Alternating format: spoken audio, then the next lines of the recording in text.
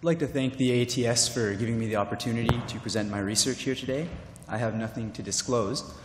Under normal physiologic conditions, the heart balances between fatty acid and glucose to generate ATP, with around 50 to 70% of acetyl-CoA-derived ATP generated from fatty acids. Now, during ischemia and reperfusion, overall oxidative metabolism is decreased, with a relative increase in reliance on fatty acid oxidation, and in the mitochondria, a decrease in glucose oxidation. In the cytoplasm, an increase in glycolysis, leading to an uncoupling of glycolysis and glucose oxidation.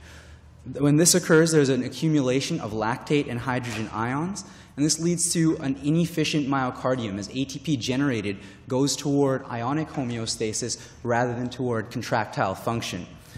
Now, although passive diffusion does contribute to fatty acid uptake in the cardiac myocyte, due to the heart's continuous need for ATP, this is inadequate to maintain contractile function. Therefore, protein-mediated fatty acid transport is especially important in the cardiac myocyte, and CD36 has been shown to be responsible for 50% of fatty acid transport into the cardiac myocyte. Now, during times of ischemia reperfusion, there is an increase in circulating fatty acids with loss of subcellular control of fatty acid utilization. Fatty acid utilization is broken into three main steps: fatty acid uptake, triacylglycerols, that's fatty acid storage, and fatty acid oxidation. And what we propose is that by ablating CD36, we will decrease fatty acid uptake and thus impart benefit to the reperfused myocardium.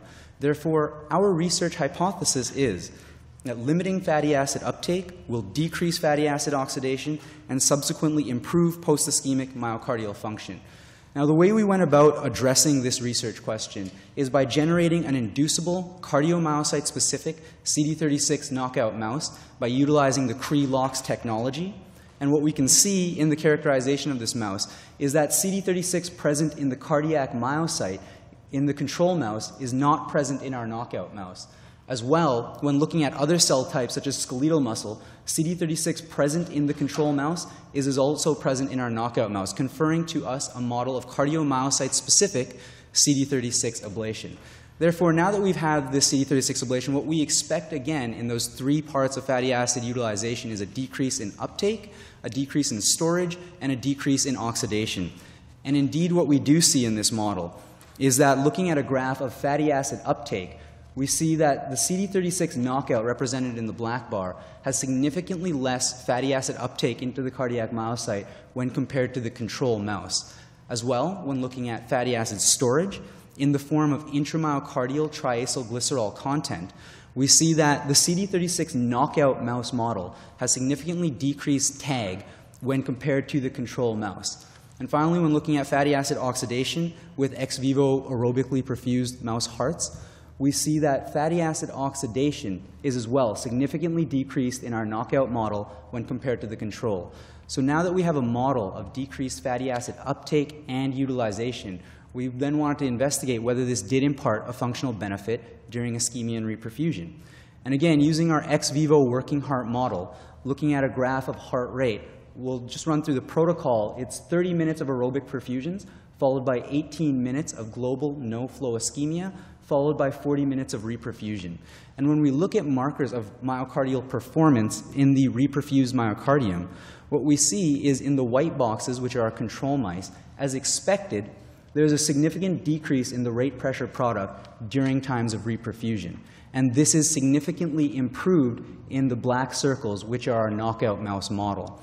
As well, looking at another marker of myocardial performance, cardiac power, we see a similar pattern. That is, the control mouse have significantly decreased cardiac power during times of reperfusion that is significantly improved in our knockout mouse model. So once we saw that this CD36 knockout mouse model confers functional benefit during reperfusion, we then started to wonder whether cardiac metabolism had anything to do with this, and we looked at myocardial efficiency. So again, under normal conditions, ATP generation and utilization is a balance between contractile function, ionic homeostasis, and basal metabolism. But during ischemia and reperfusion, this balance is shifted as ATP generation goes more towards ionic homeostasis rather than towards contractile function. Therefore, when we looked at myocardial efficiency, here in a graph of ATP production over LV work. We see in a measurement of ATP production in glycolysis, in fatty acid oxidation, as well as glucose oxidation, that our CD36 knockout mouse model has significantly decreased ATP production per unit LV work when compared to the control mouse. That is, our knockout mouse uses far less ATP per unit work than the control mouse, thus showing its increased metabolic efficiency during times of reperfusion. So now that we have shown this mouse model in an ex vivo state, having an increase in myocardial function as well as efficiency during reperfusion, we wondered if this conferred benefit or translated to the in vivo ischemia reperfusion model. So the model we used was a model of LAD ligation and followed by reperfusion, 30 minutes of ischemia. And what we see is that the infarct caused in the control mouse in this LAD IR model is significantly decreased in our CD36 knockout mouse, as well represented here in this bar graph of infarct area over total LV area. As well, when we looked at ventricular sections via electron microscopy, we see that damage incurred during reperfusion to mitochondrial structure and integrity is markedly lessened in our CD36 knockout mouse model. Therefore, what we summarize from this study is a model of short-term inducible cardiomyocyte-specific CD36 ablation, and this is a model of decreased fatty acid uptake, storage, and utilization.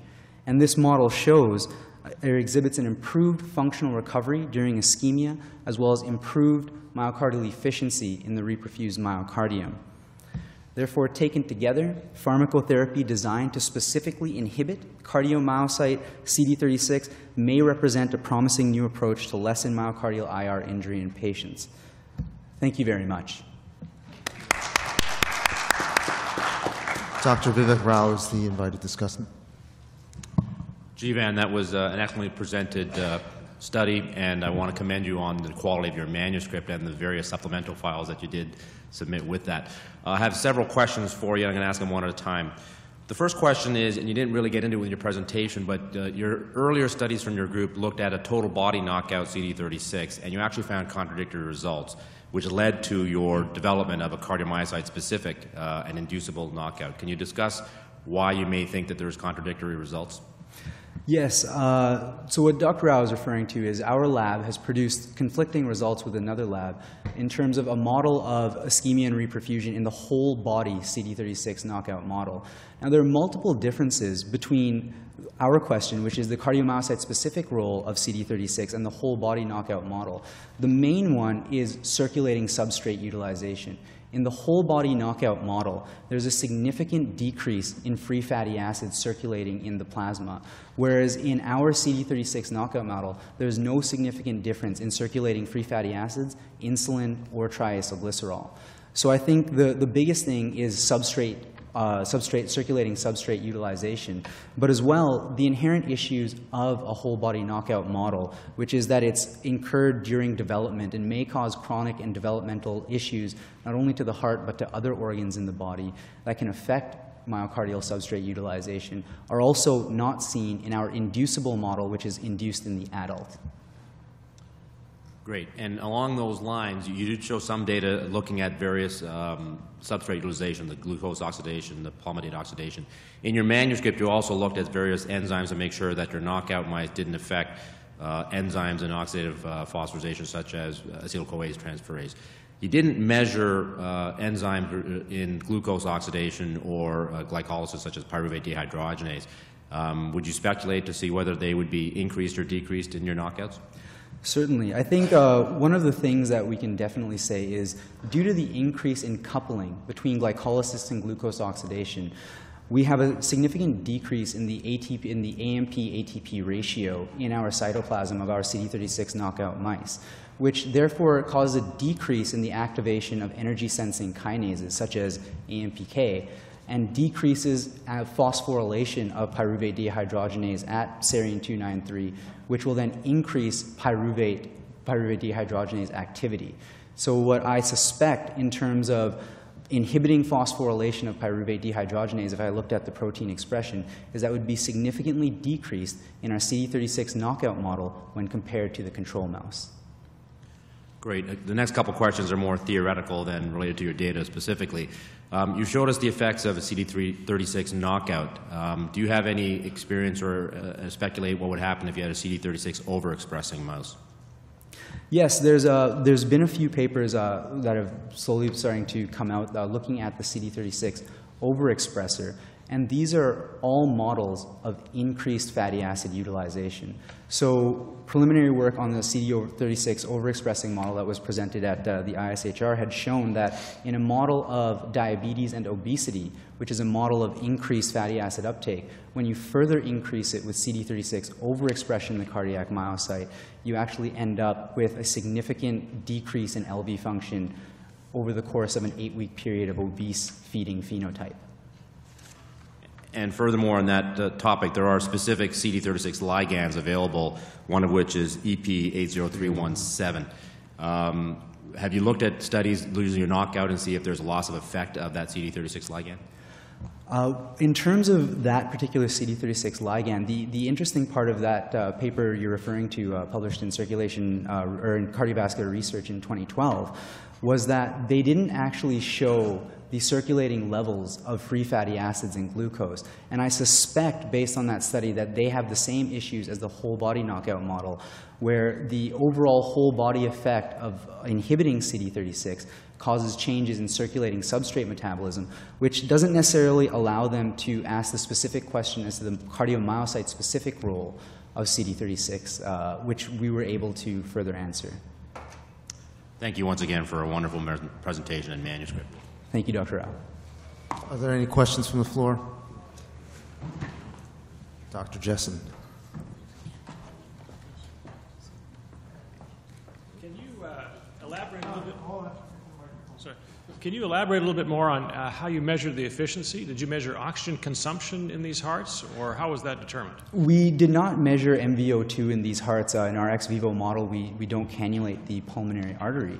But what we do is we calculate ATP production via our glycolysis rate, glucose oxidation rate, and fatty acid oxidation rate. And we then take that per unit of LV work that we also calculate as cardiac output multiplied by pressure difference. Because the difference you showed in efficiency was extreme. It was about double between the two groups. But if we switch from pure carbohydrate sources to pure fatty acid sources, we typically only expect about a 15% difference.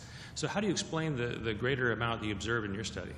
I think the elegance of this model is twofold. One is to elaborate on previous work done by Dr. Wu and Dr. Rao in terms of glycolysis and glucose oxidation coupling.